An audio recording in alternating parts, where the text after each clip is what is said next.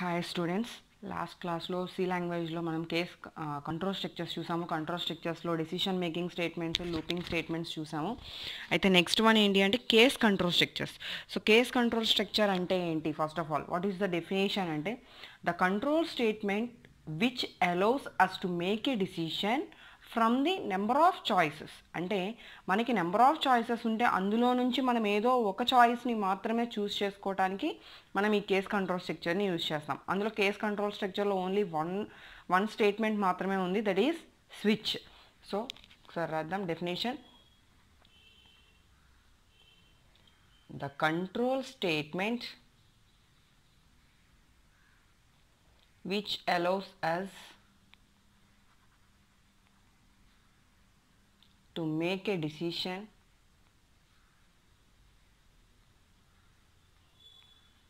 from the number of choices.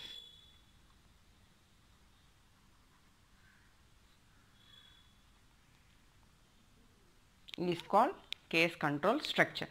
So what is the syntax? What is the syntax of switch? So syntax switch ki syntax ఏంటంటే మనం ఒక ఇన్పుట్ని ఇస్తాం. So ఏంటి ఆ input అంటే Medar integer are character expression. So మనం స్విచ్కి ఇచ్చే input with in పెరాన్సిస్లో పెడతాం.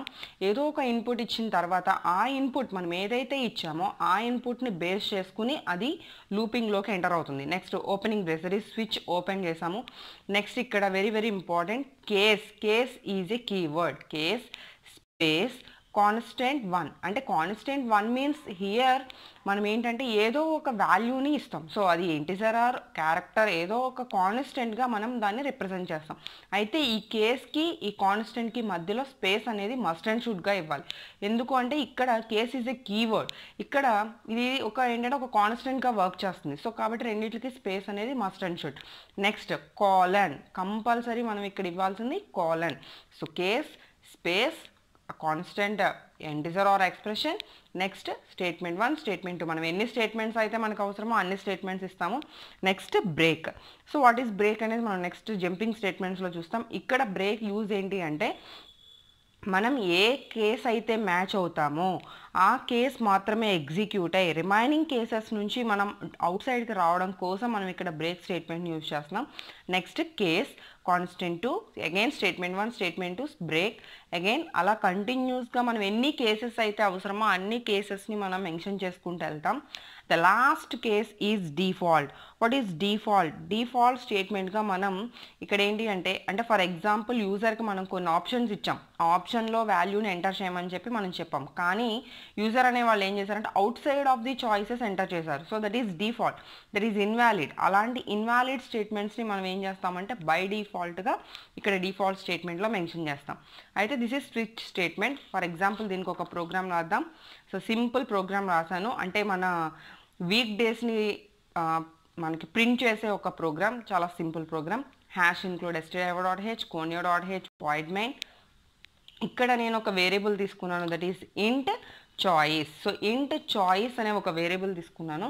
అంటే చాయిస్ అనే వేరియబుల్కి ఒక 2 bytes ఆఫ్ మెమొరీ ఎలకేట్ అయితే అందులో మనం మన చాయిస్ని, యూజర్ చాయిస్ని అందులో ఇన్పుట్ చేస్తాం.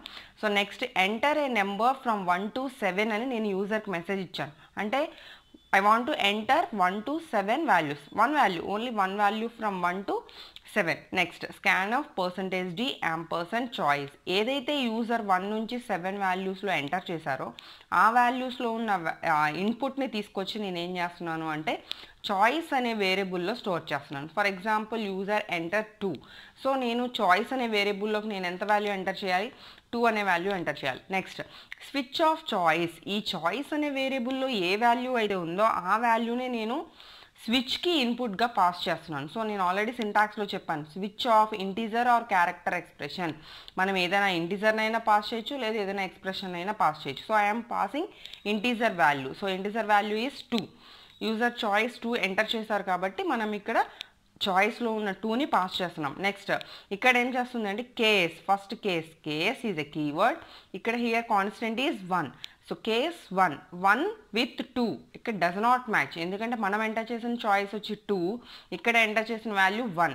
సో 1, 2 అనేది మిస్ మ్యాచ్ అయినాయి కాబట్టి కేస్ 1 అనేది ఎగ్జిక్యూట్ అవ్వదు. నెక్స్ట్ కేస్ అగైన్ కంటిన్యూ అవుతుంది. కేస్ 2 ఇక్కడ కాన్స్టెంట్ వచ్చి 2, 2 ఈజ్ 2 అంటే 2 with 2 మనకి మ్యాచ్ అయింది. So executing case 2.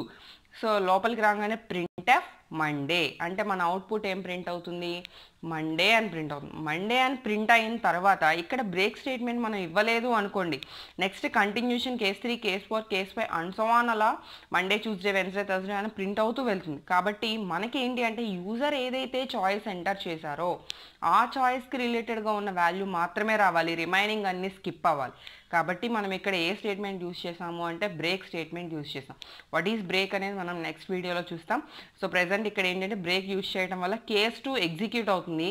First statement execute అయ్యి మండే ప్రింట్ అవుతుంది. సెకండ్ స్టేట్మెంట్ బ్రేక్ ఎప్పుడైతే ఎగ్జిక్యూట్ అయిందో స్విచ్ డైరెక్ట్గా కేస్ 2 నుంచి డైరెక్ట్గా స్విచ్ అవుట్ సైడ్కి మనకి డైరెక్ట్ మూవ్మెంట్ అనేది జరుగుతుంది. Next close get CH. ఇక్కడ ఏమైనా మీరు స్టేట్మెంట్స్ ఇస్తే స్టేట్మెంట్స్ తీసుకోవచ్చు, దట్ ఈస్ గెట్ సిహెచ్.